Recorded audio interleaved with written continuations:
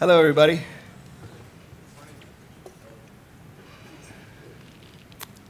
Let's get started. Hi, I'm Scott.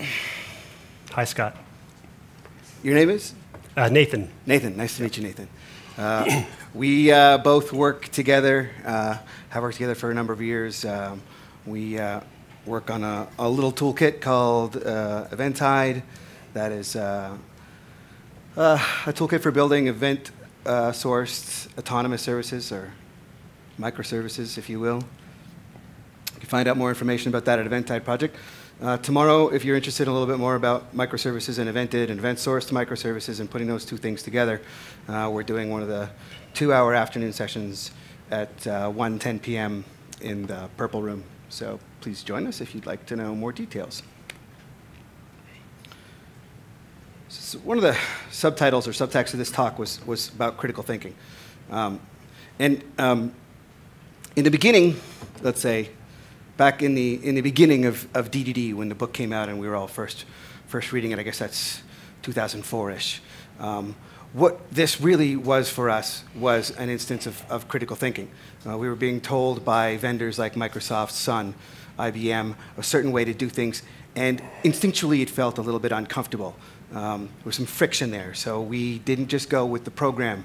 We started looking around for answers. One of those answers, or some of those answers, came with the DDD book, and it lit up a lot of us and gave us a lot of energy and enthusiasm to pursue a metastructure or a design ethos of building systems that wasn't as conflictual, that wasn't as let's say, aggravating as what we were being told to do and what the vendors were asking us to do with the tooling that they were shipping. This is the intro to Jimmy Nilsson's book, which was Domain-Driven Design and Patterns, which came out, I think, back in 2006. So I was pretty bullish on TDD around that point. I thought of myself as well, everybody was a blogger then because there was no Twitter, so we actually did long-form writing and wrote a lot about DDD and TDD and Agile. But the thing for me about all of this was that it reinforced what we already felt about design principles. Not merely aesthetically, not merely in terms of patterns, but about respecting design principles. It wasn't really just about adopting a new thing. There was no new thing. There was no community. We were looking for solutions. And over the years, there have been a lot of things, but I don't think of myself as any one of these anymore, or never have really. Even though I've been I've done all of these things and more, I would think, even though it's a little bit self-indulgent, at a pretty high level. The focus remains on design principles and anything that allows us to, or at least doesn't get in the way of our use of our recognition of design principles and our implementations. Because we recognized that design principles are pretty key to our ability to get work done. Over the years, my thinking and my stance has evolved on DDD. And I don't really necessarily feel the same way about it anymore, although I really can't say that I've rejected it and eliminated it. It's been integrated and assimilated into my being, and it influences what I've done. But I've also, over the years, come to realize that everything that I learned and loved and was affected by TDD was already present, and I already found all those things. I think of the 4 things for me that TDD are, they were already in the wild. We ended up with new names for them at a specific point in our community history that allowed us to sort of create an identity around it, though. So we're going to talk a lot more about that. But before we go on, I want to hand over the stage now to my partner, Nathan, to talk about something that we're really excited about. Nathan? Thank you, Scott. I'm really excited to be here today. I'm here. Scott can be very persuasive when he's got incriminating pictures of you. So I'm here. I guess I'll give a little bit about my background to get started. I got started in firmware. So around the time that DDD came out, I was cutting my teeth at a satellite radio company. We were trying to compete with XM and Sirius.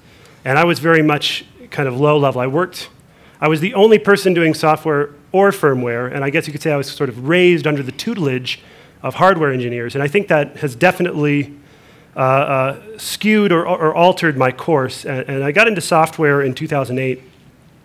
And I've always been searching for that way of writing software that wins you some of the benefits that I saw in the hardware world. For instance, as a kind of an anecdote, we found that we needed to really revise and make a lot of iterations on our antenna to make it download songs at the bit rate we wanted.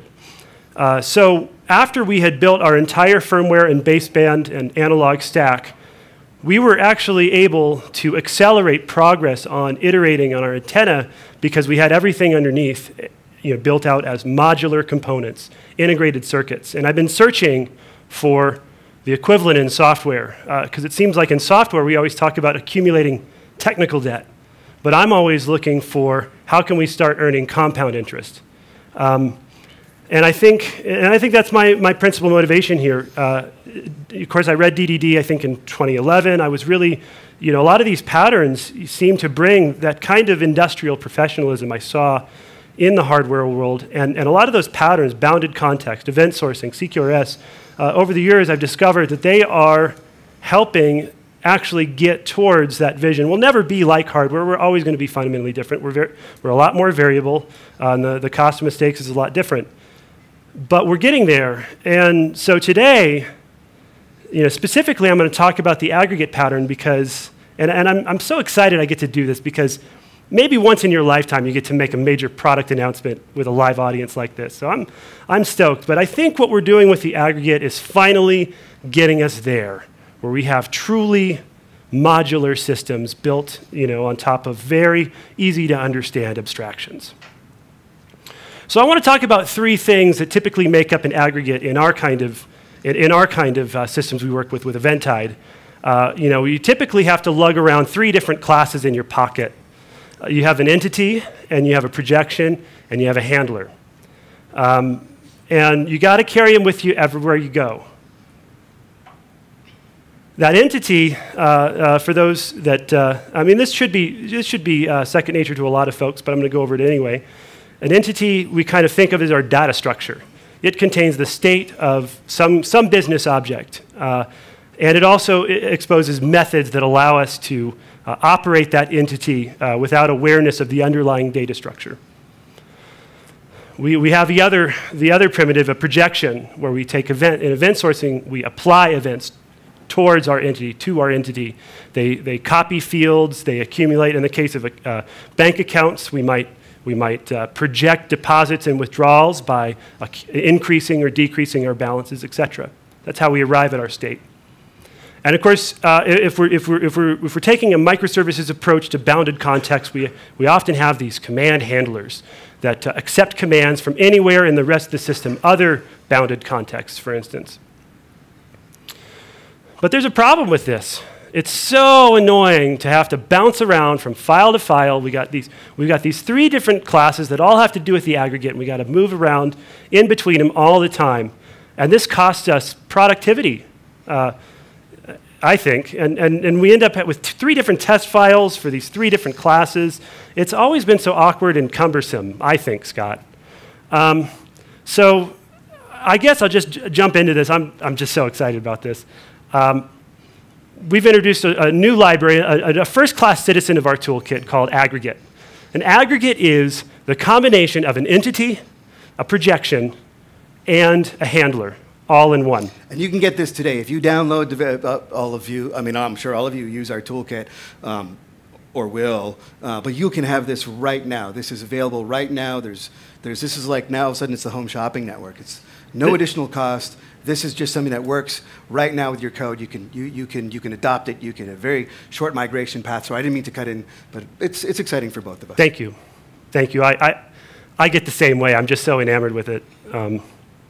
Okay, so let's swipe over here and just give you an overview of the library. So here we go. Before I'm going to actually do a live release in front of the world, but I just wanted to give you some code preview. And I know a lot of people might be a little bit offended by seeing Ruby. Please suspend that for the time being. So we have an account aggregate, and instead of having that entity, projection, and handler, we have a single cohesive entity, right? You know, I just read about Solid the other day, so I'm pretty sure no one else has heard of it. But the most important letter is S, single responsibility. It's also the one that's kind of easy for me to remember. You know, this aggregate class has a single responsibility of being the aggregate. When we had the entity and the projection and the handler, each of them kind of epitomized only a third of the responsibility of being an aggregate. So this is 3 times better. If you just do the numbers, the numbers check out. So we've got our entity data structure on top here with some methods. All right, we've got some command handlers. We've got these apply macros indicate we're projecting events. And it's all in one. It's great. And really, you know, one more thing before we get into that, I want to show you some production code. Because I think that's where it's about showing the code, isn't it? Sure. You got to show the code. So here we are in a typical project today, before the invention of the aggregate. We've got our entity. It's an account. We can ask if it's opened or closed. We can deposit. We can withdraw. We have some affordances for idempotence. We can check if there's sufficient funds, etc. Pretty simple. We have... Let me look at the projection. Yeah. We have projections here. Again, this is a whole separate class. And if there's one thing I've learned over the years about programming, it's I hate having to go into a separate class for things. So we apply the events here. Look at this. It's just projecting things. It's not doing anything meaningful.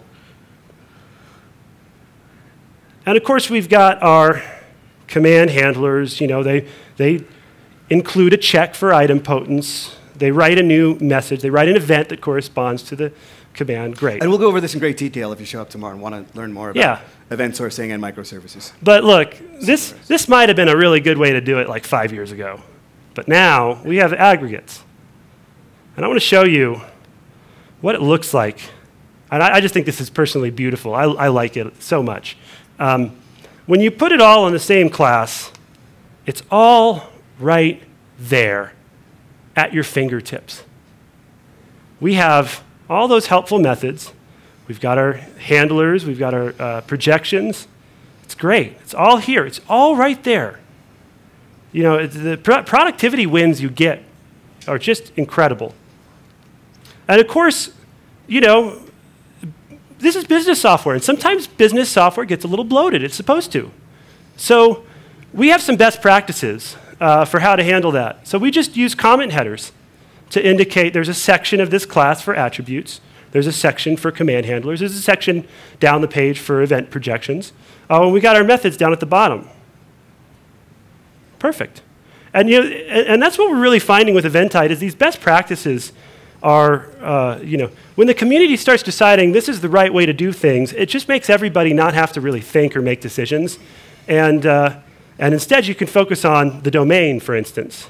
So, and I think this and several other best practices we're going to be releasing in an Eventide best practices book later. I think, you know, sometime tomorrow, the beginning of next year. Contact me afterwards if you want to get a discount code. And I think we're going to be also donating some of the proceeds to our vacation fund. Good cause. So yeah, what do you think about this? This is great stuff. You guys like this? Is this excited? They're as excited as I am. It's exciting. This is a big step, I think, for software development in general, really. So I think without further ado, it's time to release this sucker. So I'm gonna go back to the web browser here, and kind of like I'm just gonna check. Oh, look, there's a pull request. Okay, we can't release this without. Did you do refactoring last night? Yeah, but it's Scott, sure. You were doing so well. I'm sorry. Why did you have to go and refactor this the night before we release it? I have commit rights, you know. Oh. Okay, let me go in here. All right, dear Nathan, this is the most ill-conceived, flagrant abdication. You know, I'd heard about you. I had heard about you, Scott. I'm shocked. I'm embarrassed. Boop. All that said, this is an incredibly bad idea. And let's talk about why. But first, let's take a quick review into what we already know about software design and what we know about design principles and what their raison d'être is. And I had to work on that pronunciation. The only reason we have design principles, computer doesn't care about them, it's for our own productivity. Violate them at the risk of your own productivity. And let's just talk a little bit about what productivity is. Think about this, or I tend to think about this, as the ability or the freedom to continue to make progress. And we are trying to limit or eliminate setbacks, i.e. when you go to do your work, you are not distracted by other things that have nothing really intrinsically to do with your work. AKA, this is continuity. If you're ever looking for a good reason to justify refactoring within a sprint, well, first of all, you should justify not doing Scrum anymore. And then when you get there, you can justify all of these things through business continuity. If you can't get your work done, that's a business continuity problem. But Scott, when you want to call it technical debt, that's fine. It's just a business continuity problem. I'm sorry. With these aggregates, I mean, I'm feeling more productive than ever before. I know. It's so let's think about this as the pace at which we can make progress. And continuity is the ability to continue to make progress. With that in mind, let's talk about coupling and cohesion. Everybody loves a segment on coupling cohesion at a talk. No one appreciates more two talking heads talking at you about coupling and cohesion. Am I right? Excellent. So, cohesion. Nathan, in a little bit of tongue-in-cheek jest, was it tongue-in-cheek? I don't actually know. I haven't really figured out what Nathan knows yet. Talked about cohesion. But really what we're talking about is that everything in a class or module or a whatever, a unit, whatever kind of programming paradigm you're using, pertains to everything else.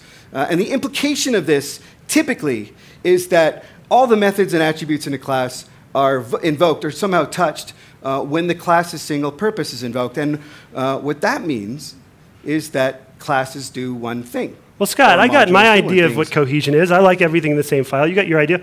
What does it matter? If it helps you learn and grow and it makes you feel productive, what's the big deal? Why would I get in the way of... Yeah. Well, you see, the thing is, Nathan, cohesion can be measured mathematically.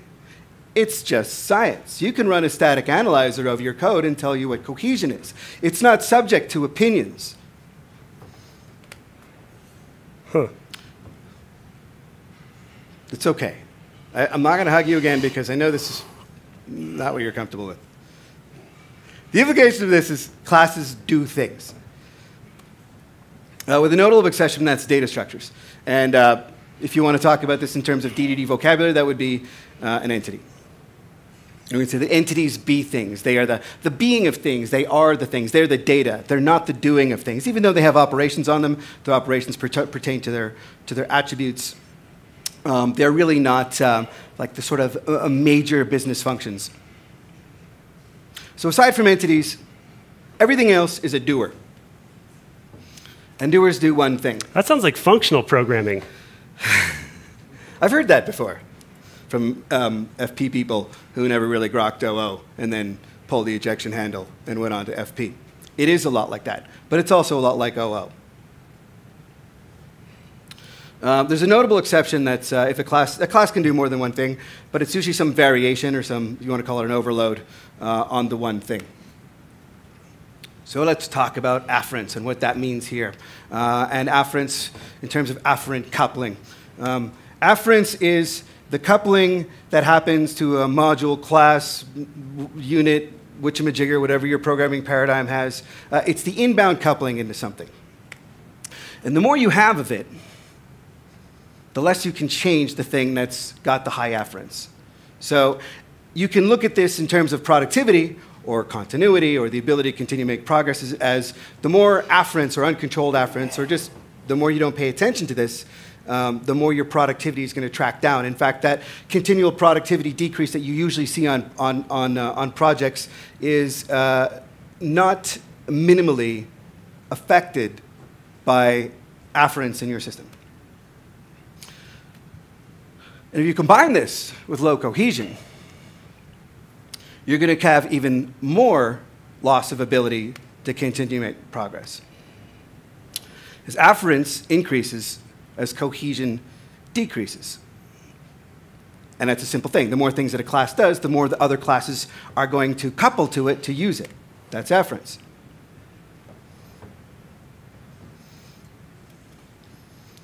If you plot productivity on that, it's pretty much the same stuff.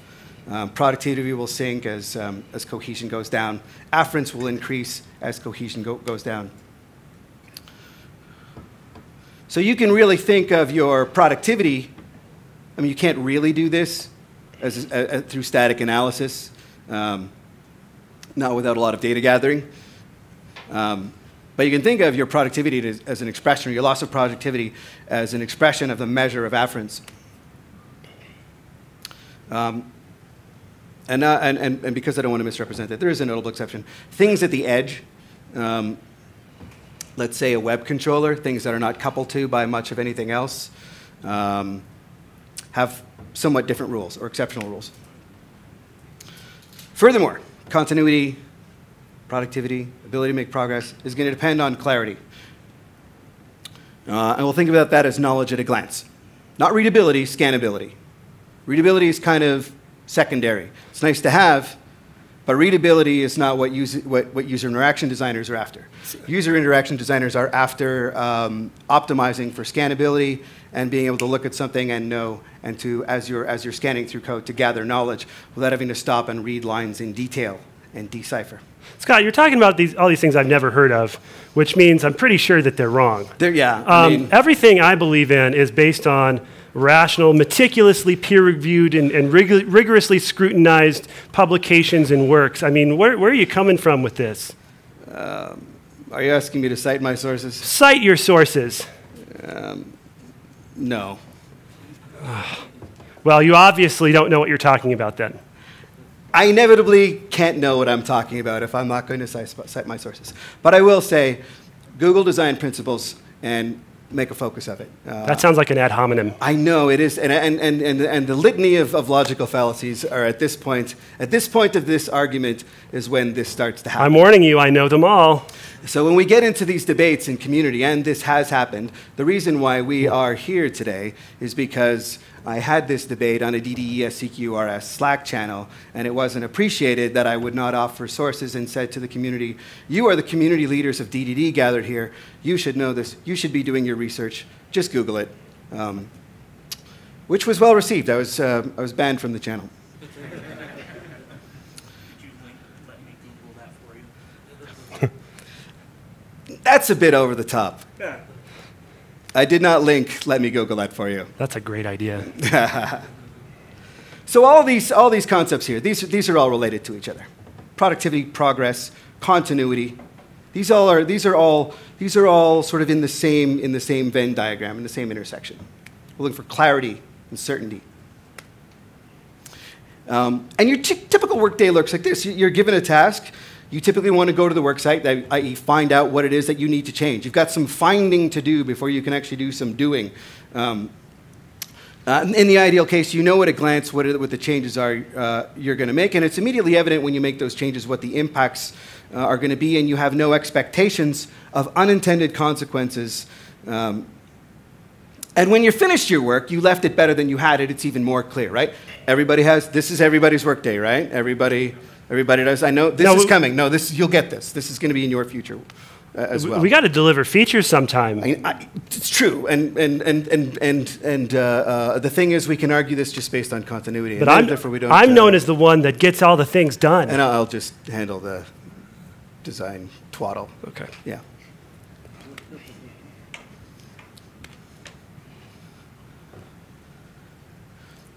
Why we're talking about clarity is because if you increase afference and decrease cohesion, clarity gets worse. And when that happens, you stop sort of understanding what the single purpose of a module is. And when that happens, you add even more to it. And it starts accelerating.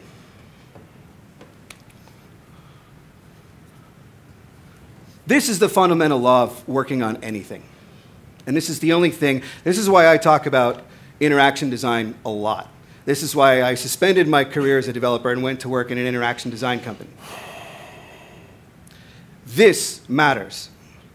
If you want to optimize for productivity, stop talking about readability, still achieve readability, and start looking at what we do in interaction design to achieve scannability or to achieve knowledge at a glance.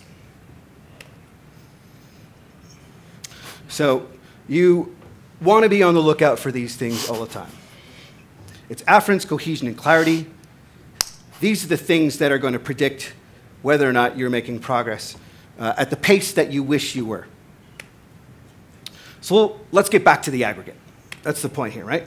But first, here's a model class from a Rails project. That's one of the open source Rails projects that's quite popular. It's a learning management system. And you can't really see it all on the screen, so let's take a quick look at this code. This code is a scant 3,000 lines long. It's the user object, user class. So of course, everything is coupled to it because we jump from the user to the everything else, and it has all the rules for everything.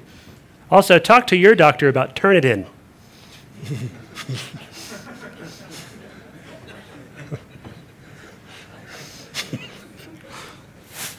Get this stuff. You know, it'd be funny if you sat around thinking up this crap, but I know it's just like, this is just bouncing around your head. Right, so these are all the data relationships in this class. Here's some queries that are on this class. This is Rails. Oh, it's big, but look at all the code you didn't have to write. And it's all in one place, right? There is somebody in the Rails community who once said, I want all my code in one place. I like it to be cohesive, so it's all in one place, which is a diametric opposite of what cohesion means. Cohesion is not about opening one file and having everything that you want in that one file. That's not what cohesion is at all. Cohesion means that the only things in the module or the unit of design, the only things that are in there pertain to each other. These things, when you get a task to do, you've got to find your work site, and you've got to understand at a glance what impact that change is going to make and what other things are going to change. I bet you're going to have to depend on some really damn good complete tests for this class. And I didn't bring the tests because that was, it started triggering my PTSD. So, yeah, dumpster.rb. So let me just speed through that. So you get the idea, right?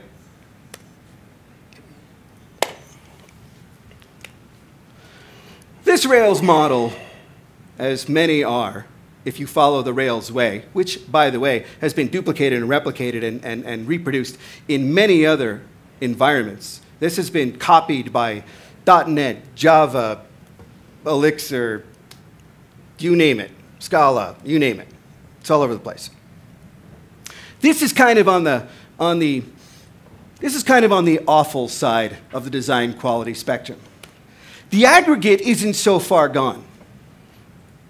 The aggregate as a code pattern, the aggregate as an implementation artifact, that's not so far gone. But it's not exactly going in the direction of the good. It's not kind of, its heading is not necessarily where you want it to be. But it's certainly by no means. I'm not saying you do an aggregate, you're going to get this pile of Rails stuff. Not necessarily. But you're not necessarily not doing that. And the question I have is, how did the DDD community miss this? Because this thing is in the DDD community. The aggregate is in the DDD community. So I think in order to understand this, we should take a brief foray into this segment of the talk, which I call The Secrets of Consulting. Now, consultants have audiences. This is the social capital that we turn into real capital. Sometimes it ebbs and flows and our audiences disappear, and we've got to get them back. So we go from popularity, a little bit of decline, Our mechanism to get that audience back is to create some artificial scarcity, i.e., to introduce something that we know that you don't know so that you will fear that you don't know everything. And then we get popular again. And then we'll get a decline, and we'll introduce some arbitrary and artificial scarcity, and it goes on and on and on and on and on. And this is for you guys. And by the way, we're also doing, we have a seminar coming up on the secrets of consulting. It's suspended right now. It's being done at Trump University. We're waiting to see the status on that. Unleash your potential. Indeed. Unleash it. But we will share all of our consulting secrets, but here's just a little bit of an excerpt. So when you get done with these cycles, you basically are trying to build your audience back up. And the key to this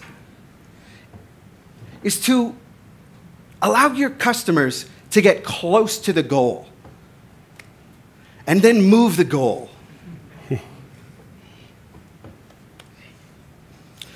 And it happens like this. Foos are the answer. Everybody learns what foos are. Now you don't need me to teach you or consult to you. So I'm going to invent something else. Bars are the answer. And when you learn that, I'll create some new scarcity. In 2011, I was told, and I hadn't been paying attention to the DDD community for a while, some folks got together and said that the aggregate pattern is now the way. The aggregate, not the aggregate concept, or the aggregate analysis pattern, but the analysis and aggregate design pattern, i.e. putting a thing called aggregate in your code, was going to be the way things were done. I was away on an excursion at that time, and so I kind of missed it. But now this is blessed. And I trip over this all the time in the real world. When we work with customers, sometimes they'll say, hey, I've already got this implementation. Let me take a look at it. It's like, oh, here's the aggregate. And this is part of that cycle. We had some great thing that was the answer. We got a little bit of decline in interest because you learned. You don't really need the consultants anymore. And I think what we end up with is this new thing. Let's introduce an arbitrarily new thing. Aggregates are now the answer. But here's the rub. There's nothing that supersedes design principles. Nothing. DDD does not supersede design principles. DDD, first of all, is built on top of design principles. By the way, so is every other design methodology, including the ones that come before DDD, that DDD is informed by, and the ones that will come after DDD. And the reason to say this is, by the way, there's nothing new here. It's very well clarified and written down in DDD and codified for a generation and for our time. So, back to critical thinking, where we started. What it's not. Why we got into DDD in the first place. We felt some friction, and we didn't accept the status quo. We didn't accept what everybody else was doing. We rejected it, and we isolated ourselves in our own tiny little enclave, and we pursued design principles because those things added up. The other stuff that we were being told about was illogical.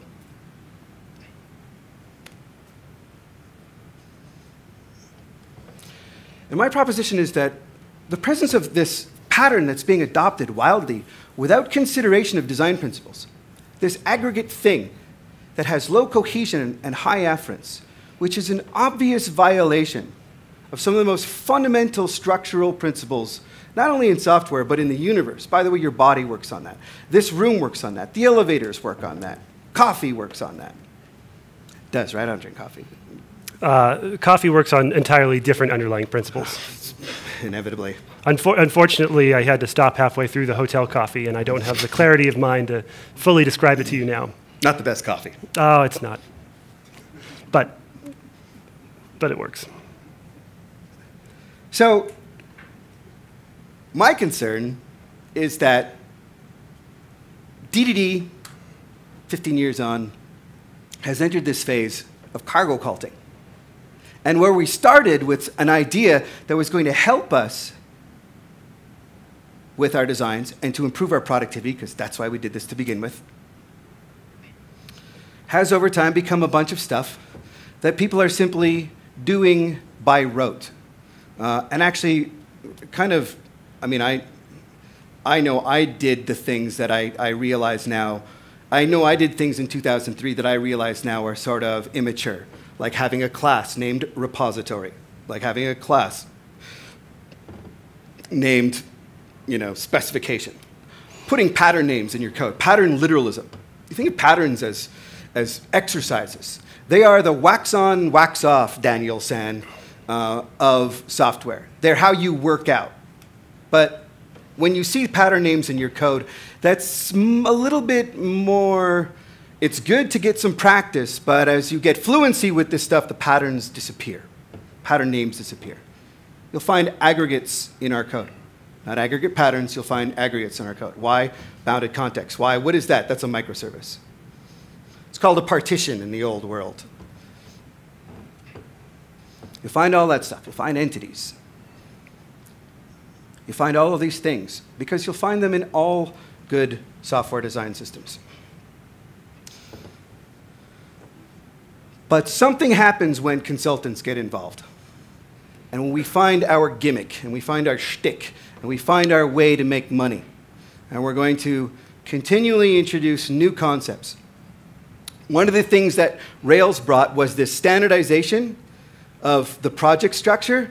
It served nobody but the consultants who were hopping from project to project to project to project to project, customer to customer, never going deep, always doing shallow work, but always looking to pop in and be a hero. Now would be a good time to let everyone know that Scott actually is a consultant. Oh, yeah. And our race sheets are available, and we are doing office hours later. Standing in front of a stage, a captive audience. So, but our consulting practice really is an addiction recovery service when you want to recover from the consultants that you've sort of coupled yourselves to. We are afferent-resistant consultants. Our consulting is good. Everyone else's is the problem. Yeah. You shouldn't take what I'm saying at face value. I mean, we've been having some fun, poking fun at this. It's a little bit sleazy to do that, I suppose. But in the spirit of fun, we did a little head fake and we told you some things. But honestly, if you're going to be critical about this, you shouldn't take what I'm saying at face value.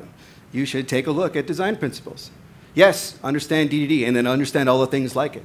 But understand the things that sit atop all of this, the fundamental laws of physics that you can't ignore. And if you do ignore, find out why you're ignoring them. And find out if there's folks, follow the money, is what I'm saying. And don't be suckered. It's sometimes okay to suspend the laws of physics, briefly. But if you do it long term, there's going to be real ramifications. And I bet you, it's a little bit arrogant to say, but I bet you're experiencing it already, even in DDD projects. Because DDD doesn't produce projects that don't fail. Designers do. Yeah, designers do. Thinkers do. Critical thinkers do. When you feel something is a little bit off, follow that instinct.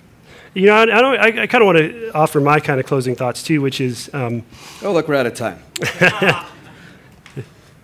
10? Okay. Yeah, so for me, I've been a little bit of an outsider in the DDD community. I mean, I read the book and I really enjoyed it. And what I've observed over the years is that most teams that I join up with have one or a few DDD enthusiasts that are speaking this pattern language, and we have everybody else. And what I'm seeing an absence of is a diffusion of the principles and ideas from the DDD enthusiasts to the rest of the group. And I think what I would like, what would make me happy about the future is seeing these great ideas become more pervasive. The ideas and principles themselves become more pervasive, and not be another programming clique. That's just my thoughts, though. It would be unfair of us to offer all this potentially controversial stuff without allowing commentary for anybody who rejects what we say and wants to push back against it. So we've got a few minutes. Don't hold back. Nathan, why don't you field this one? Hi. Howdy. Hey, I'm just a little confused. Are you saying that example user monolith class is what the DDD aggregate pattern No, recommends? I'm trying not to say that, and it was a bit of a foil, and that's kind of why Well, it's on a spectrum. There's a spectrum. Yeah, that's why I try to present it on the spectrum and suggest that it's not as bad as that. Not that we've seen, not yet. And it probably won't be that bad because some of the members of those aggregates are command handlers, and those are edge modules. So there's less effective afferents to them. But I'm just sort of saying it's not exactly on the other side of the spectrum where I think good over here, not so good over here. I don't think it's going, if it has a vector, if it has a direction that it's heading in, I don't think it's heading in the direction of single responsibility, low afferents, high cohesion. Yeah, the point is not that big Rails models are bad and therefore aggregates are bad. The point, I think, is to illustrate a continuum where as we collect more and more behavior and concerns on that one thing, we're on the same direction. And it's completely unfair to represent that Rails model. No, that was manipulative, by the way. Straight up. I'd just like to offer that I think probably of the DDD tactical patterns, aggregate has been the least well understood, as my book says. And you mean as an analysis pattern or as an implementation pattern? Because I don't really remember it being turned into code as a single module. No, it's aggregate pattern is very much a tactical coding technique. And so in order to clarify what Eric actually originally meant by the aggregate pattern, there were 4 rules of thumb put together. And the first 2 are you use an aggregate only to protect the true business invariance within a single transaction. So whatever must be constantly consistent and must be true at the end of a transaction should be within an aggregate. The second rule is design small aggregates. The third rule doesn't necessarily, well, I think it actually does weigh into this heavily. Reference other aggregates by ID only, which means, right, we're cutting. Yeah, no dot dereferencing. And the fourth rule is for dependencies outside the transactional boundary where you can tolerate some time between updates is use eventual consistency outside the aggregate boundary. So those 4 rules, I think, I mean, I want to say, I compliment you on the fun of this talk because it's way more fun than I thought it was going to be.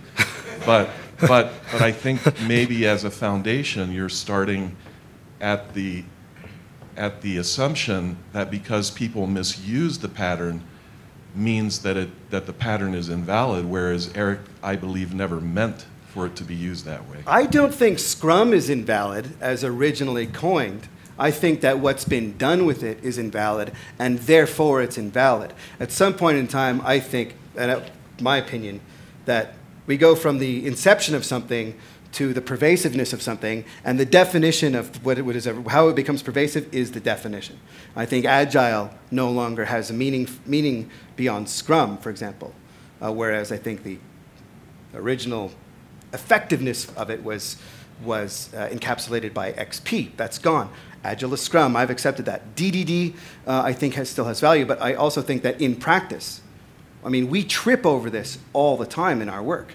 When we're working with customers who've gone this way, who've taken certain trainings, and I know I'm feeling my blood pressure rise. It's my response to this is just raw rage to see this, to see the aggregate used in a way that basically is leading into this cargo culted, take a handler, a projection, especially in the DDD ES, CQRS side, which really we're focusing on here without really saying it. It's all of these things being smashed together, and I'm never going to say I'm absolutely certain, but I'm fairly certain that this is an optimization for consulting engagements. And I don't think it's a helpful thing to be doing. And I know that it's not canon, and I know that it's a misrepresentation. But I would, I guess, in deference to you, love to see more dialogue in the DDD community about misuse, and perhaps even about exploitation. That's why chapter 10 of my book was written. Well, no one gets a chapter 10. No, I'm just kidding. Isn't that what you do? You read the first chapter and then you start. It's all about the publishing? entity and the repository and the value object. And All right, let's take more questions. Yeah, this is just a follow-up, I think, to Vern's point. I think, or Vaughn's point. Sorry, Vern's point. I think what I missed throughout this, and maybe I just skipped that part of reading the slide, but I think just in the clarity of your definition was the hard part, because I think Vaughn pointed this out. Like, this is a commonly, two people say the word aggregate, they mean very different things, and so it was hard for me to follow what definition or specifically where you were railing yeah, and I'm against. coming from a particular subculture, subset of the DDD community as well. So I was just hoping maybe you could clarify that. Maybe it is the event sourcing command query responsibility segregation area, or maybe it was just that there's this semantic diffusion of what this means, and that's the problem. There's inevitably a semantic diffusion, and I think it's subcultural. I think we've got sub-tribes now in DDD, and I think the ES CQRS side of things, the event sourcing and CQRS side of things, that this thing that I'm pointing out as something that I think is undesirable and harmful even, that's where that lives. And that's where we live and work. So it's really there. And if you're not there, then maybe this whole thing doesn't really pertain to your circumstances. Yeah, and I mean, just hearing the four criteria that Vaughn described, those are concepts I can get very, very much behind. For me, I don't see a code design that implements all of that as one class, and I think that was the central theme around the aggregate class. Now we're meant to be one class. Pardon? The aggregate has some of the light classes going before. Yes. Yeah. I mean, sure. It would be. I think. My feeling is that would be a good thing to do, and it would be. It would respect design principles, but that's in certain segments, certain populations. That's not what's happening. We got 2 minutes. One more question. Sir. Oh yeah, over here. Sorry. I love where you're standing right now. Stand right behind the light. I'm not going to see it is an the rest of it. interrogation, right? So, There are 4 lights. There are 4 lights. you showed the aggregate, your project aggregate, and then you seemed to argue against it. So I was wondering, is that a canard or is that an actual Yes, thing? it's totally a canard. Okay. Just We don't have an aggregate module. We'll never have an aggregate module. Just we double didn't check. release a Ruby gem called aggregate. It's just a joke. Typically within a namespace, we'll have projections and command handlers and entities, and that namespace will be very much isolated. I mean, we won't jump into other namespaces. And in fact, a lot of this stuff is more tactically relevant to the workshop and continuing discussion. But Yeah, we will. I mean, shameless plug. We will be going into this in real detail without the canard. Obviously, the joke was a real success given how well it was understood. I can't wait till somebody's like, "Yeah, I tried to gem install your aggregate gem, and it did." We should put the gem out there. it just would delete be your hard drive. it would be ironic. It would be ironic if we gave rise to an actual cargo cult where people mimic the code we put on the screen as a joke. That's that's a fitting. That's a fitting end to you. There was. And I'm actually serious about this. Say what not to do and why. That might be a really interesting. So put the gem out there. Rebecca's saying, if you put it out there, also say what not to do and why, and expound upon it, not just In take shots. what they have to download, not just on the get, but what they download too, and then see if people. I think we should just install rootkits with it, frankly. I mean, if you're going to go this far. There was one more. Is there time to just, was it short? Well, maybe. I just wondered if, I think I got what you were saying on the bad side. Just briefly, what's the good side? The good side, the good way to do this is just, respecting single responsibility and cohesion. A handler is a handler, a projection is a projection, an entity is an entity. Those are 3 things. That's it. It's that simple. And we do cover that quite a bit in the workshop. And our consulting. Cool. Thank you, Scott and Nathan. Cheers. Thank you, guys. Appreciate you having us. Ooh.